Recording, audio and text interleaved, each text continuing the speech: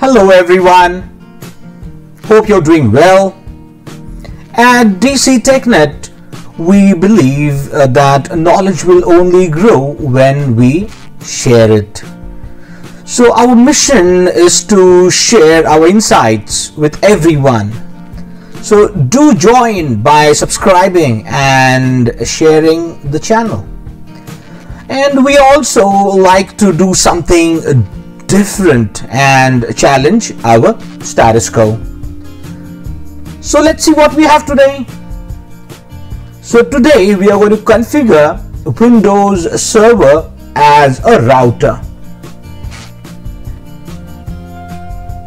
So first and foremost, we'll see what is a router. Very basic. Then understand the lab setup, and then we'll configure Windows Server as a router in our labs. So what is a router? So a router is a device that connects two or more computer networks and allow them to communicate with each other. So in layman's language, a router is a device, so it can be hardware, it can be software, which connects two or more different subnets or networks. So in this example over here, we have two networks or two subnets, you can say, 10.108.0.0 and 172.16.0.0.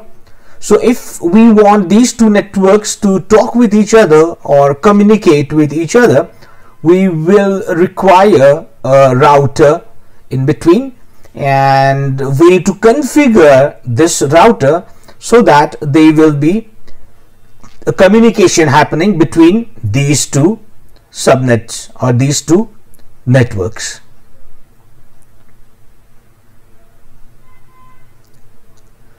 So let us understand our lab setup, the end result.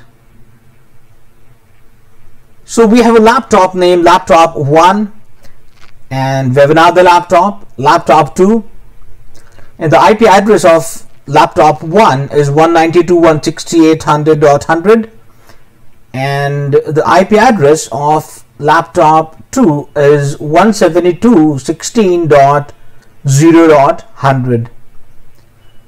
Now our target is to make sure that these two laptops talk with each other. So laptop 1 is, say, connected to switch 1, and laptop 2 is connected to switch 2. So these two laptops are in two different subnets or different networks. So our task is to make sure that these two laptops talk with each other. So for that, we will go ahead and configure a Windows Server as a router. Now for this router, we will require two network interface cards or NICs or Ethernet controllers. So one Ethernet controller will be connected to switch 1, which is on laptop 1, and the other Ethernet controller will be connected to switch 2, which is on the laptop 2, the side of laptop 2. And we will assign a static IP address 192.168.100.1 on laptop 1 side, and the other network interface card would be 172.16.0.1 on the laptop 2 side. So still these two laptops won't be able to talk with each other.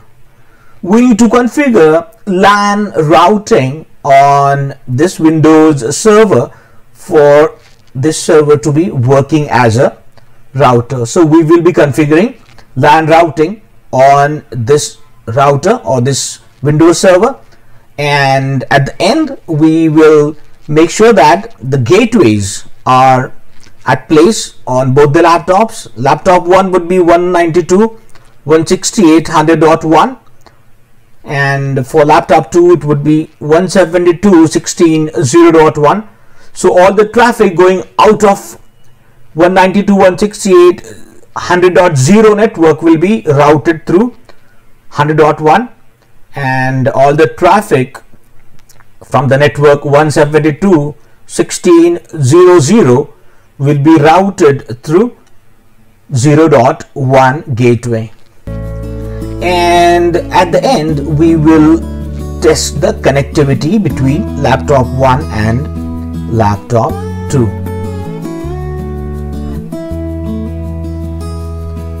So let's jump onto the labs and configure Windows Server as a router.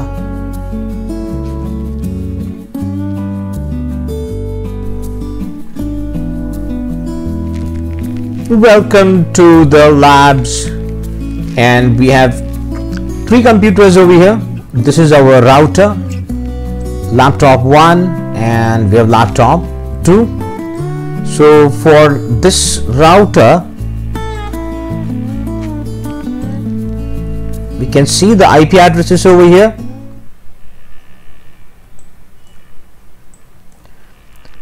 It's 192.168.100.1 for one NIC, which is connected to laptop 1, and we have another NIC, that is 172.16.0.1, which is connected to laptop 2.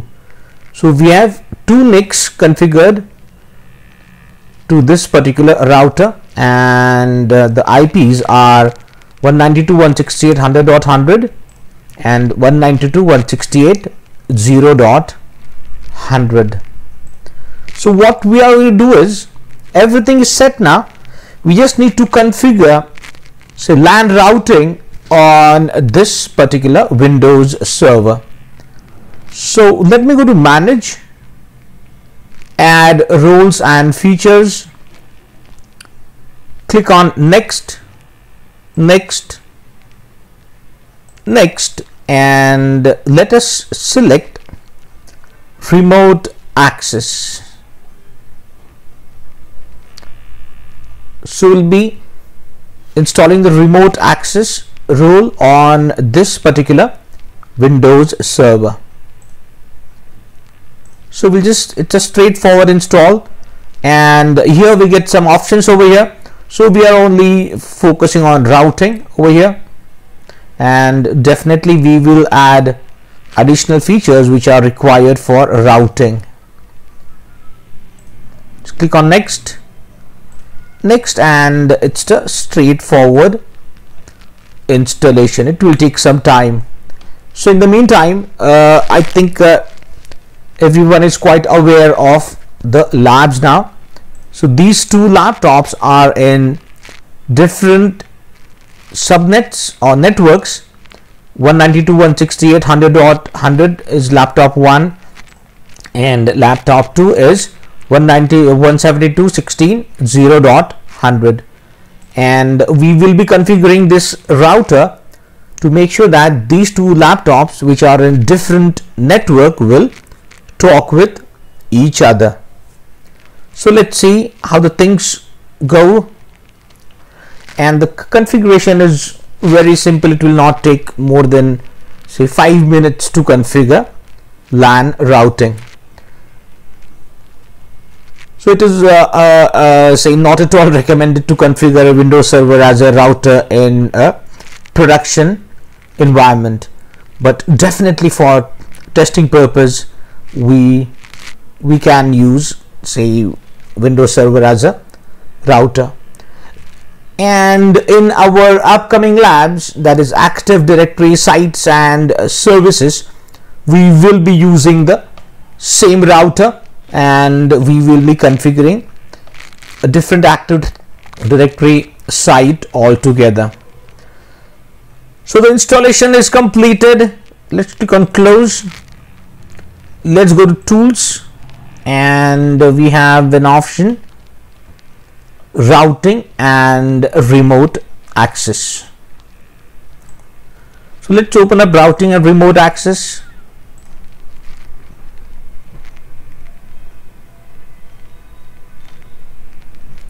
Now the installation is done. We are configuring routing now.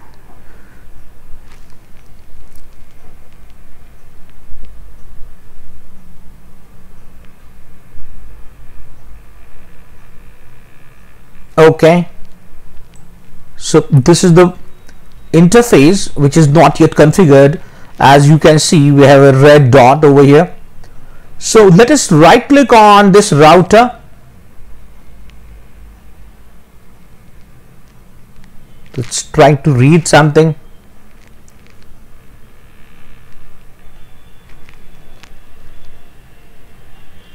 Just wait. Patience is the key over here for a good administrator.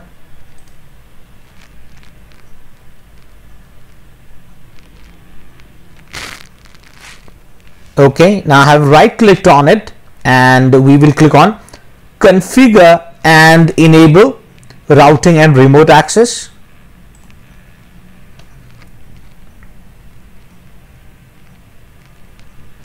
And the new wizard comes up next. So there are so many options over here. It's a VPN, NAT, VPN access and NAT.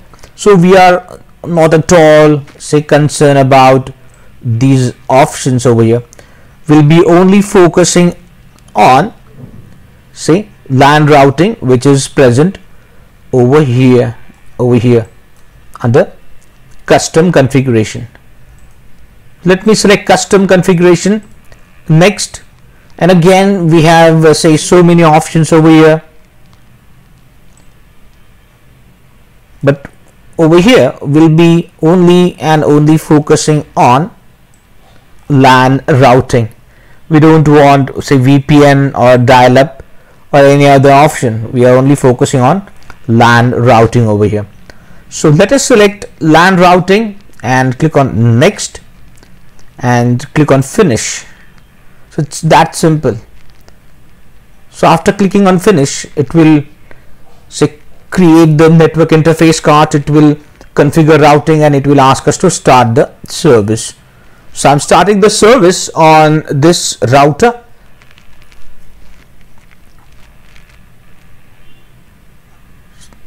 Okay, so now the red dot became green.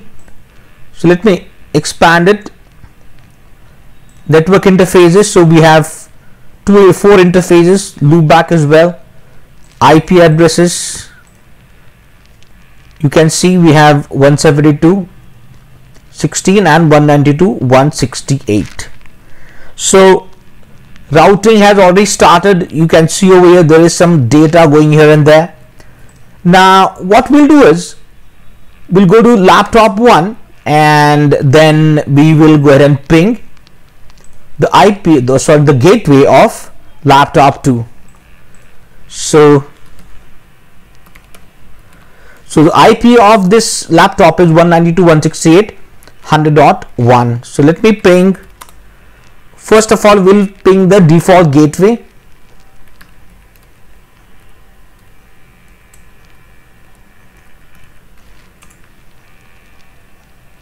Okay, so the default gateway is working absolutely fine. So we'll check if the routing is happening or not. So we'll ping 16.0.1. Absolutely fantastic. So the routing is also working fine over here. Now let us ping. So right now we pinged this laptop and this router. Now let us ping this laptop and say laptop 1 and laptop 2. Ping 172.16.0.100. Yeah, we are facing some challenge over here. See over here, this is no, it went ahead, it went fine. Let us ping it again. Yeah, it's working absolutely fine. So we are able to ping from here. We are able to ping this router, and from here we are also able to ping this laptop. What we'll do is we'll go the other way around now. we'll go ahead and ping this. From this laptop we'll ping this router, and then from this laptop 2, we will ping laptop 1. So let's log on to laptop 2 now. So ping 172.16.0.1. That's a router. So it's not pinging its own gateway. So it's not pinging this IP, this one. Let us ping one more time.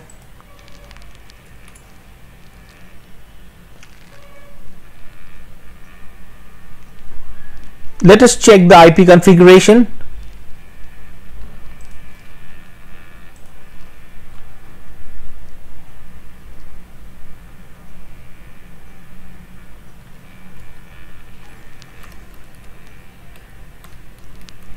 For this laptop, let me go to properties, IPv4 properties, 172.16.0.100, 0.1. Everything looks good over here. So let's see why it is not working.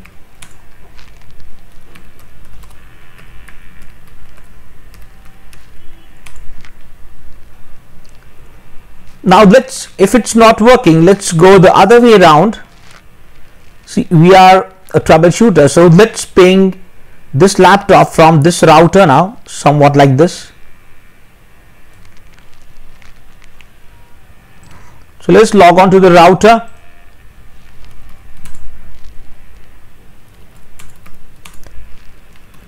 Let me increase the font.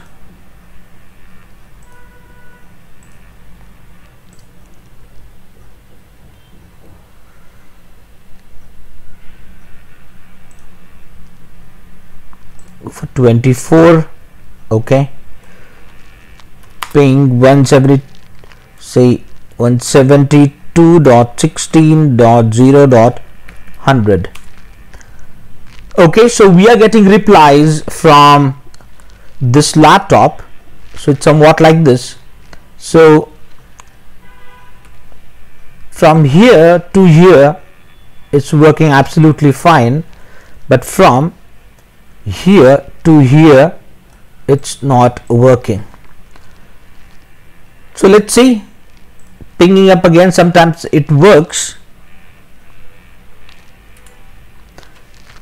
See, it works now. So it takes some time for it to work. Now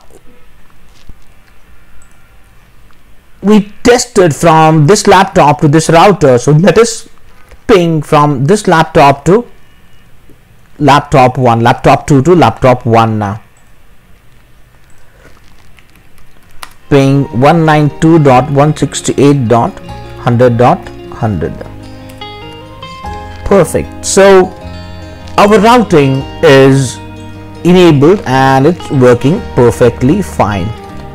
So in this lab we have successfully configured a Windows server as a router.